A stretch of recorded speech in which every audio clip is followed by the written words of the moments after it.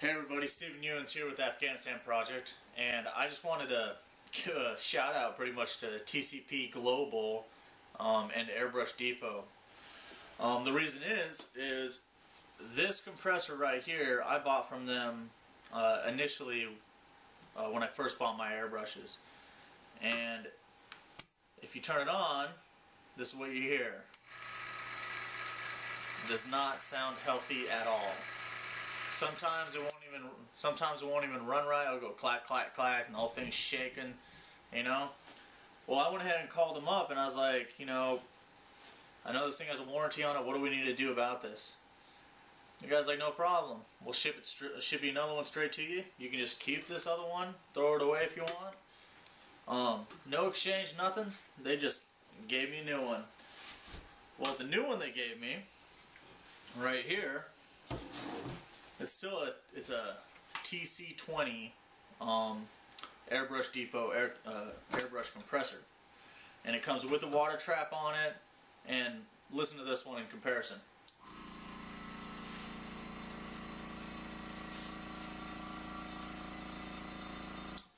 So you have that, and you have this. This one, bearings are all shot, the piston's slapping around inside there. So this one, it's instead of a 1/6 of a horsepower with the old one, they sent me a new one that has 1/5 of a horsepower, 25 liters a minute of air compared to 23. And even though it's only a 3-liter tank compared to a 3.2 liter tank. But nice thing also, they sent this tape that you can put on all your fittings, which is nice, especially for people like myself, because I run a splitter here, because I run multiple airbrushes, and so I can run to 3 different airbrushes at once without having to change out lines and everything. And so to set these up, if you just go ahead and slap it on there, you're going to have an air leak. Your air compressor is going to run a long time. It's going to run more often, and it's just going to wear it out faster than normal. So you can take this thread tape that actually came with this compressor from them, which is quite impressive that they think about sending you that stuff, and you're going to tape the threads on your connector. Nice and tight. Pop it off. It doesn't take a whole lot. But then take your splitter and screw it on. Now I know this has a wing nut, and so you'd think hand tight, but what I've found is that unless you really crank this down, because there's a rubber grommet on the back side, that it doesn't fully flare out to seal it off unless it's really cranked. So I like to take a pair of pliers and just give it an extra little nudge, and then straighten them back out. Now here we have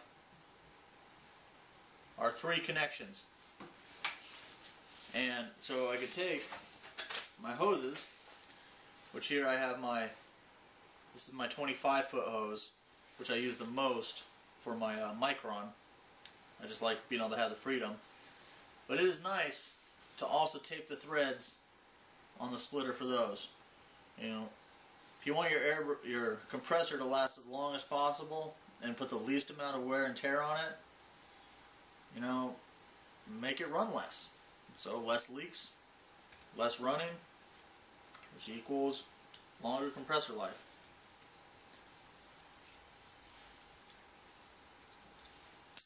So I take these threads,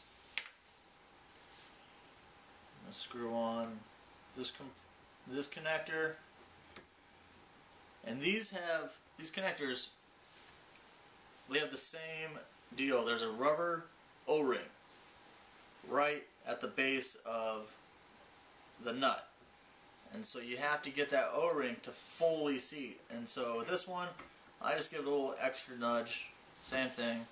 It's on there. You don't want to do too much because they're brass fittings and they'll start to flare out, but you want them to be tight. So I'm going to go ahead and hook up my other one as well. like to separate them. I don't like having them side by side.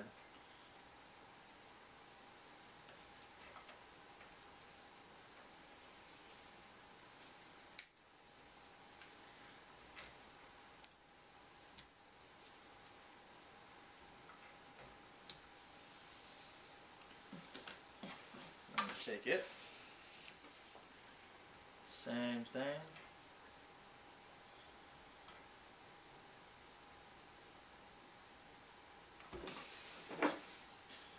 And just give it a little extra nudge. Turn it on down. Alright. Now this one has a quick connector on the end. Same thing with your quick connectors. You're going to want to tape them as well. Like these compressors like this one, this isn't a very expensive one. You know, like you could probably pick this one up for around $100. But that's $100. You know, you don't want to buy another one. Thankfully, in this case, these guys, you know, give a great 2-year warranty on all their products. And if you change your mind after you buy it, you could send it back within 30 days, and all you got to do is split the shipping with them. So,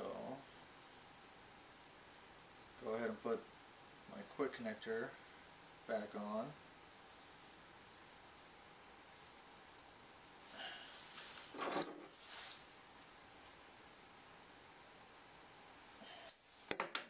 Nice and tight.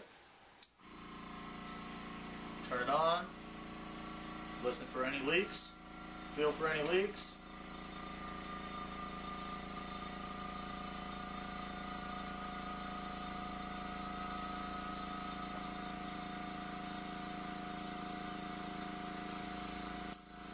Just grab this is my HP.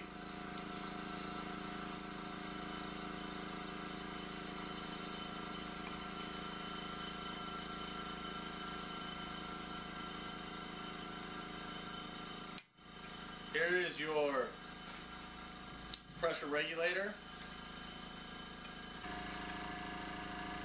Let this thing fill up. There we go. That's coming up. I don't know if you can hear that. Now we have full air. If you listen, I don't hear any air leaks. Now, a lot of you will look at this and you'll see that this air trap, this water trap, is at an angle, because otherwise it's not tight enough and you get an air leak right here. If you have to do that, you just make sure that it is still pointed somewhat downward.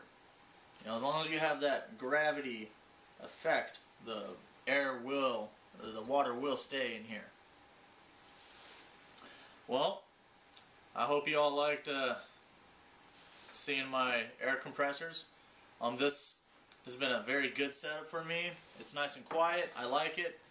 You know, if you want to check them out, go to TCPGlobal.com. They got some good stuff, and enjoy.